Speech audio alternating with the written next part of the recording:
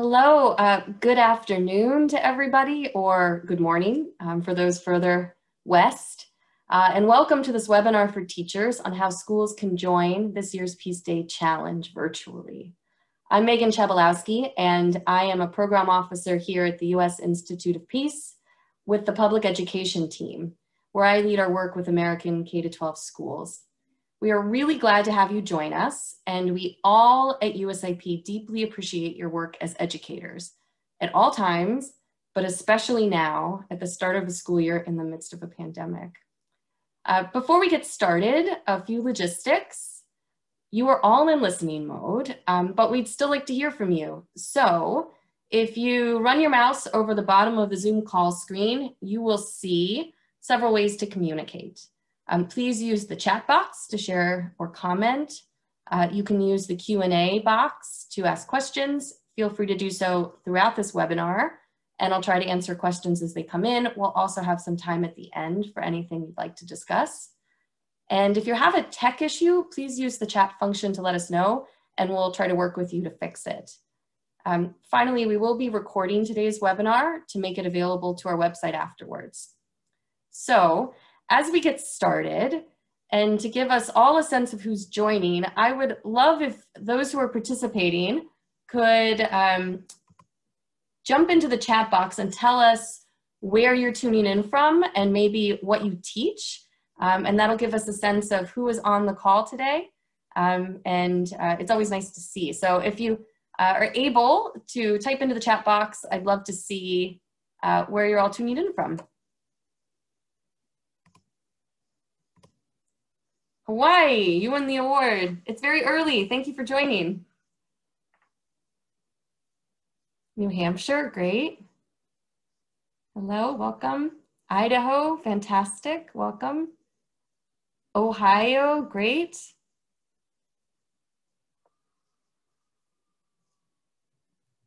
New Hampshire, great. And geography, fantastic, 6th grade. Okay.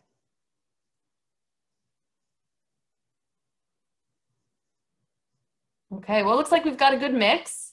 Thank you for joining. For those of you who are new to us, I wanted to give you a quick sense of who USIP is. So we are a national, nonpartisan, independent institute founded by Congress in 1984 and dedicated to the proposition that a world without violent conflict is possible, practical, and essential for US and global security. We are headquartered in Washington, D.C., just off the National Mall. So you can see our building here is the one with the swooping roof. And from a certain angle, it looks like a dove. But our work mainly takes place internationally, which is the focus of our mandate. We work with governments and citizens in conflict zones abroad to prevent, manage, and resolve violent conflict. From training women peace leaders in Colombia on mediation skills, to supporting reconciliation efforts in Iraq, the peace process in Afghanistan, and young peace builders from Nigeria, Syria, Pakistan, and other countries affected by violent extremism, we support those who are working to build a more peaceful, inclusive world. So you can learn more about our work, and you can find stories of people who are working to build peace in some of the world's most difficult places on our website at www.usip.org. Complementing our work to build peace internationally, the U.S. Institute of Peace also serves the American people directly through our public education. So this too is part of our mandate from Congress. We work with schools, universities, organizations, and communities across the United States to engage everyday Americans in learning about and working for peace. So we are here today to talk about one way your school and you can get involved in this work, and that's by taking up this year's Peace Day Challenge. So I'm really excited that this is something that is of interest to you. The Peace Day Challenge exists to raise the profile of the International Day of Peace, which falls on September 21st every year. So the purpose of the Peace Day Challenge is to affirm peace as a real life alternative to the violence that we see every day in the world. It is an inspiring opportunity for people across the United States and around the world to join us in both taking an action to make peace possible and sharing it on social media. So since launching in 2015, it's reached over 135 countries and all 50 United States, engaged hundreds of schools and dozens of organizations, and inspired over 14,000 social media posts from high-profile individuals and from a broad public audience, reaching tens of millions of people. So from a peace summit at the American University of Afghanistan, to radio programs in Nigeria, interfaith exchanges in Burma, activities in Tunisia, Senegal, and more, peace builders around the world, including the Dalai Lama, have taken up the Peace Day Challenge. And so have, of course, schools, organizations, and communities across the United States. I wonder if anyone on this call has participated before, maybe in the chat box, if you've done the Peace Day Challenge in previous years, if you could indicate it, because it's always nice to know. And if not, that's great, that's why you're here. But I'd love to see if anyone has. So just drop a quick line if you have in the chat box, and that will give me a good sense. Okay, good, it's looking like this might be the first year for everybody. That's great. Okay, well, we know that this September looks different from previous years, and that taking up something extra this month might feel like a really big lift.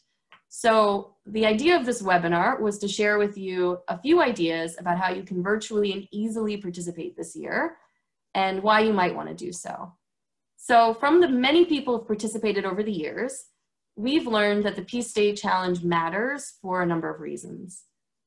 First, it amplifies peace-building work taking place around the world, especially in countries that are better known for violence. It shares the stories that you don't see behind the headlines that dominate the news. It also shows peace as a practical and real alternative to violence. It makes peace something realistic. It shows that there are practical steps you can take, and it empowers us all to build peace through everyday action. It's an opportunity to talk about peace as something possible, something realistic, and not something utopian or idealistic. It also provides everyone with an opportunity to join in an effort bigger than ourselves, knowing that there are thousands of people taking up the Peace Day Challenge and sharing their activities online every year from across the United States and around the world can be a really empowering moment. And it gives us a chance to show that in a year like no other, in this unusual year, peace is still possible. And that's a really powerful message. From teachers and students who've participated each year, we've heard about some of the impact this has had on schools. It gives students hope and provides them with positive stories and examples. It reminds them that we all have a power to make a difference. And it sets a really positive tone and expectation for the start of the school year and beyond.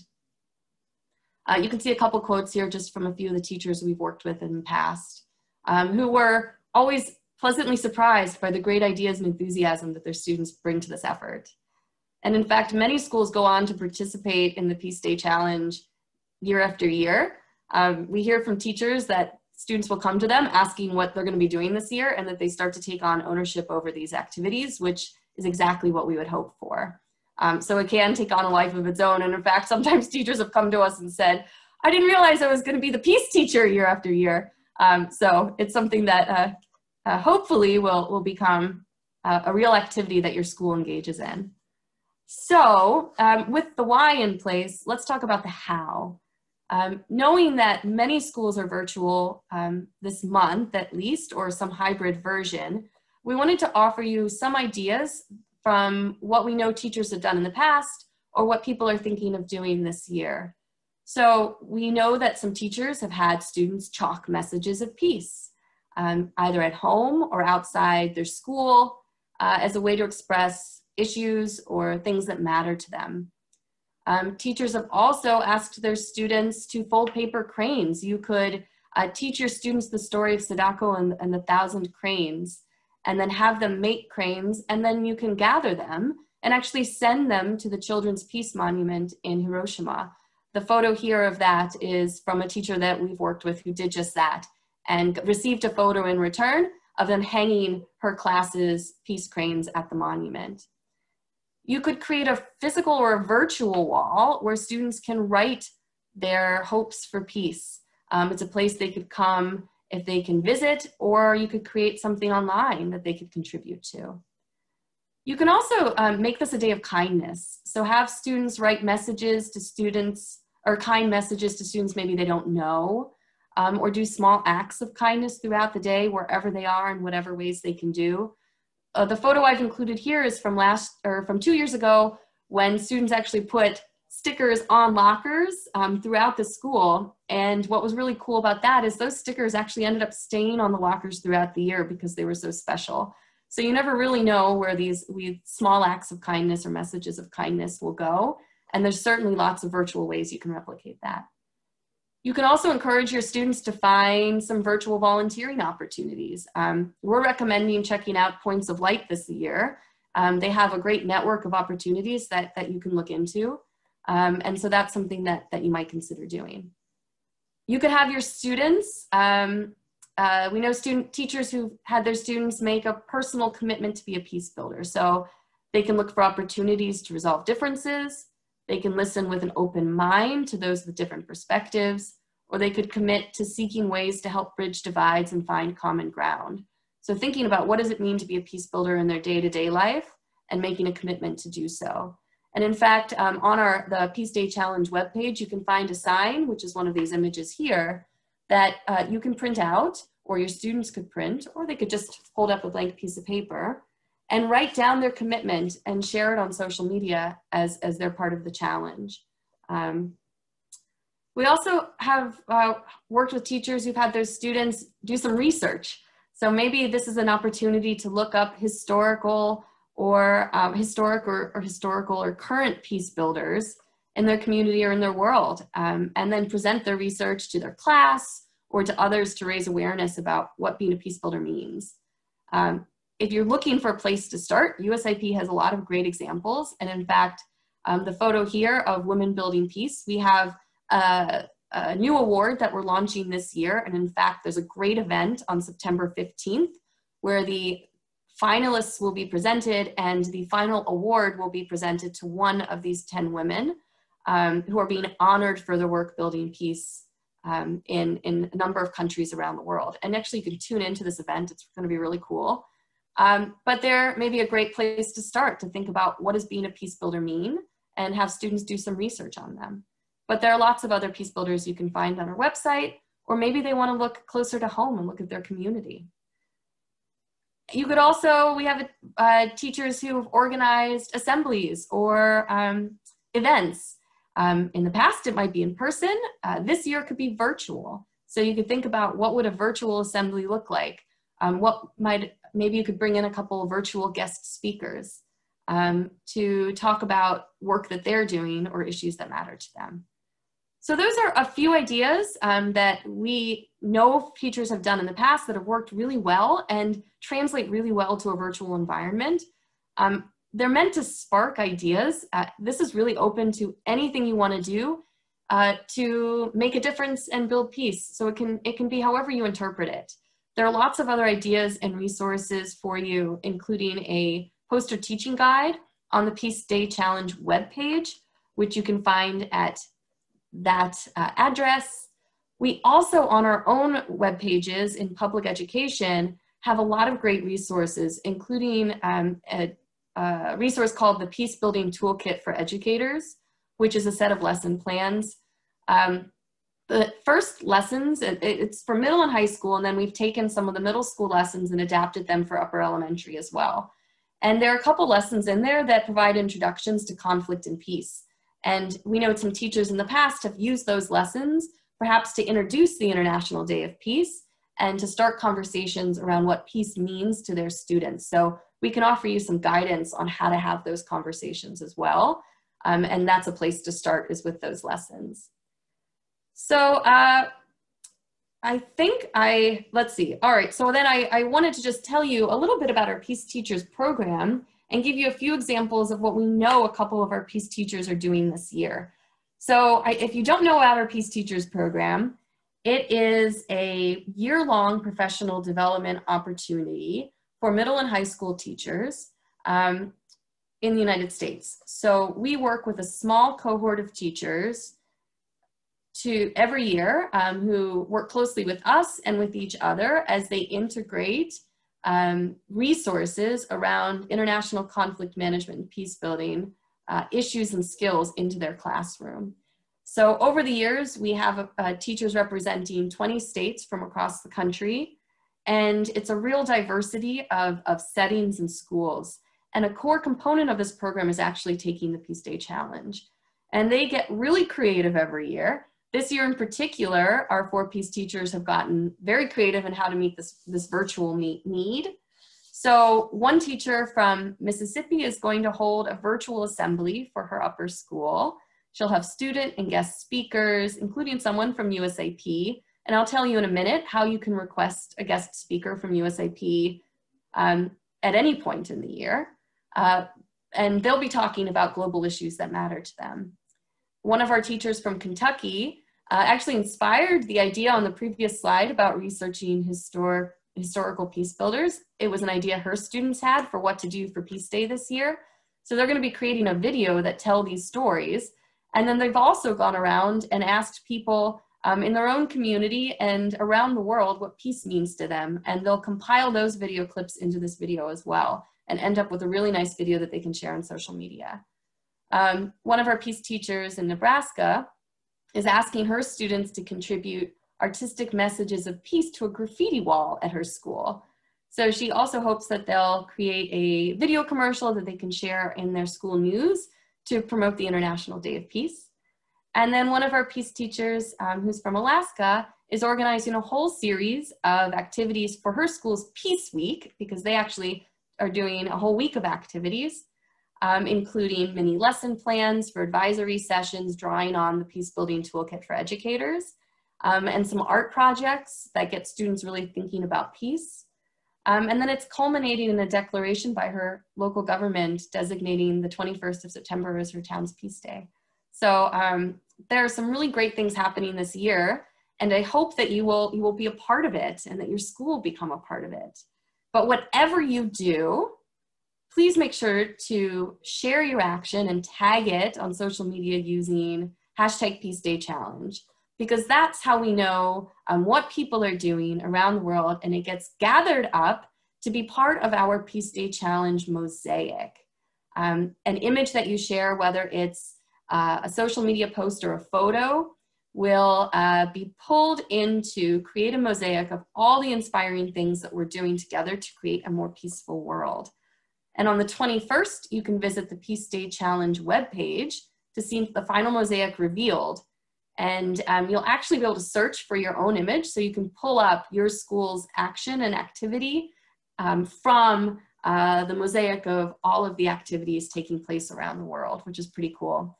And you'll get an email from USIP thanking you for your contribution to the mosaic. So it's a nice way to hear from us, and it might be something really nice for your students as well to see. Finally, beyond the Peace Day Challenge, we are here as a resource for you, and I hope you'll think of us that way.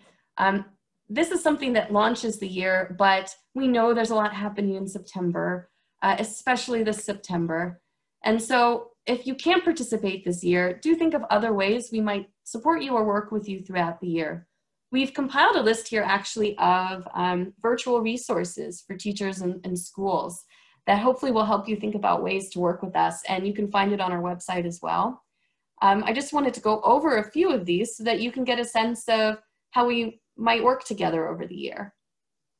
So first, please keep in mind that we are here, our experts are a resource to you. So I mentioned just a little while ago about guest speakers. We would love to connect with you, and we can offer you virtual educational programs. We can offer you guest speakers for your class, for school assemblies, anything that might be useful for you. And there is a form on USIP's website where you can request that. I'll have my email address at the end here. You can always just send me an email as well, and I can help get you connected too. But our people are some of our best resources, and we would love to get them talking to your students. We have additional resources on current events. So we're a great place to go if you're asking your students to do research on current conflicts, on peace building, on international affairs. We have a great blog in particular that's student friendly. We offer virtual at the moment events, and then anything that's in person when everything reopens again will also be webcast. So you can tune into events or watching the recordings afterwards. And we have a lot of additional multimedia that are really great resources for students. We have on our section, of course, I mentioned, we have a lot of great educator resources, lesson plans, activities, simulations, strategies for integrating all these concepts into what you teach. It's great for social studies, but it's also really great for English and language arts and for foreign language classrooms and for math classrooms and for school counselors and for anything. You can teach anything through a peace lens, and that's something we can work with you on. Beyond that, we have a lot of online learning opportunities. USIP provides free courses. So we have micro courses that are 3 hours long, and they are always free, and they're great. They provide an introduction to peace building and skills in peace building like negotiation and mediation. We also offer longer, kind of more semester-long courses that usually cost money, but we are making available for free through the end of this year. So that's a great opportunity for students, but also for maybe you or your colleagues or anybody who wants to just expand their understanding of these concepts and these skills. We also offer some additional professional development. We'll be doing many more webinars this year for teachers, so just stay tuned for more topics and dates coming up. And finally, you can come have a virtual visit at our headquarters. You may not, normally we offer in-person visits if you're planning a field trip to DC. You could come visit us and we would do an educational program for you or your students. Since people can't do that at the moment, we're offering virtual visits. So that's something you can request. You could send me an email about it. And we would love to give you a virtual tour, your students a virtual tour, and tell you more about our work. There's also a really great tour, a virtual tour you can take of the Peace Trail on the National Mall. And this is a resource on USIP's website. It walks you through the war veterans memorials and monuments along the National Mall and tells the peace stories of those locations. And since people can't visit them in person, we're offering our own version of a virtual tour. So if that's something of interest to you, reach out to me and I'd love to get you connected and we can give you that tour, you give your students that tour. So these are just some of the ways that we would love to work with you throughout the year beyond the Peace Day Challenge. So please remember to stay engaged with us, look at our resources, tune into webcasts or events, and do sign up to receive our newsletter. You might have already done so, which is how you heard about this webinar, but if you haven't, it's another way to stay on top of what we're offering and new resources and opportunities. So I think I'm going to stop there and see if there are any additional questions, either about the Peace Day Challenge or participating, or if you have any questions about USIP more broadly or our resources. I'm happy to talk about anything on your mind at the moment. I'll pause and turn the floor over to you, and feel free to type anything into the chat box or the Q&A, depending what you have. If I don't see anything, that's fine.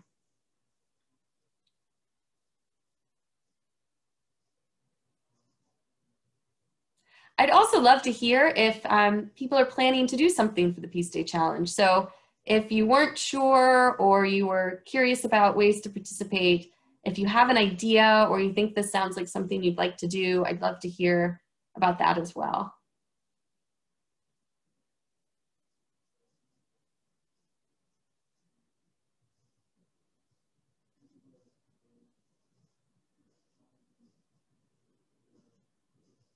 I'll just give everyone a second because I know it takes a minute to type, but.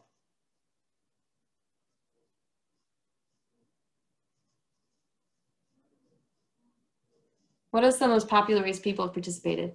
You know, I think the most popular way is frankly the simplest. That's a great question, which is really just typing a commitment to being a peace builder on social media. That is by far the easiest thing to do, and it's also a meaningful thing to do. So It could be that sign. So you're taking a minute just to write down something that you commit to doing to build peace. A lot of what we see on social media is that. We also see a lot around kindness, so kind of different acts of kindness that people do. Some people get really into this, and it's a great opportunity to do an event. It's a little hard this year, but in previous years, and when people have enough time to think about it, it can be a great way to, especially for schools, we see a lot of kind of, it's a chance to have an assembly, and it can be around something else, like it could be a launch of something else you're doing, and then you connect it to the International Day of Peace to have that be your theme. So you can really tie it into a lot of different things that you're doing, from the simplest to really the most complex. Catherine, great. Oh, I'm so glad to hear that. Fantastic. You'll be participating at the virtual wall of peace and notes of kindness. Great. I think there's going to be some really creative approaches this year, and I'm really excited to see what people come up with. And come back to me. You see my email address here. So if you want to do any brainstorming, or you could use some assistance in being pointed in the direction of resources, I'm happy to do so. I encourage you to email me. Unless there are any final questions or comments, I promised a short webinar, and I want to hold myself to it. So I want to thank you all for coming. This is going to be posted as a recording, and so it will be there as a resource if you want to encourage anyone else to watch it. We'll also be encouraging folks to watch it after the fact. But I would like to remind you to take the short survey that's going to appear at the end of this. There will be a link. So if you could just go to that, that will help us. And thank you for everything you're doing for your students and for your communities this year, especially during these challenging times. We appreciate you as educators, and we look forward to working with each of you in the future. And I want to wish you a happy International Day of Peace in advance. So thank you all for joining, and hopefully we'll see you again in the future. Thank you all.